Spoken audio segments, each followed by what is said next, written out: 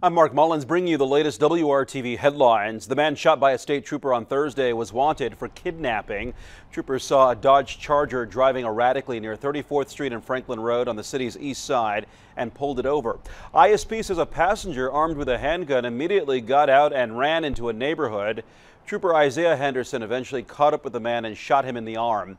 It's not clear if the suspect pointed his gun at the trooper or if there was a struggle. As that was all happening, the driver in the car took off.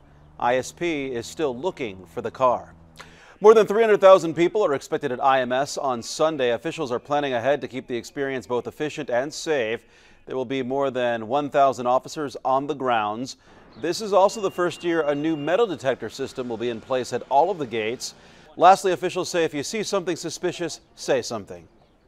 Even though we have that large law enforcement presence in the motor speedway, please, as spectators, we can't be everywhere, and if you see something that seems out of the ordinary, please call 911. Let us know if there's something that you see out of the ordinary. For information about what you can and cannot bring to the track, find this story at WRTV.com. And be sure to join us on Sunday for breakfast at the Brickyard. WRTV will be bringing you the sights and sounds from the Indianapolis Motor Speedway from 6 a.m. to 7:30. Then we'll air the Formula One Monaco Grand Prix. And we'll have live coverage once again at IMS for brunch at the Brickyard. That's at 11 a.m. to noon. It's all on WRTV.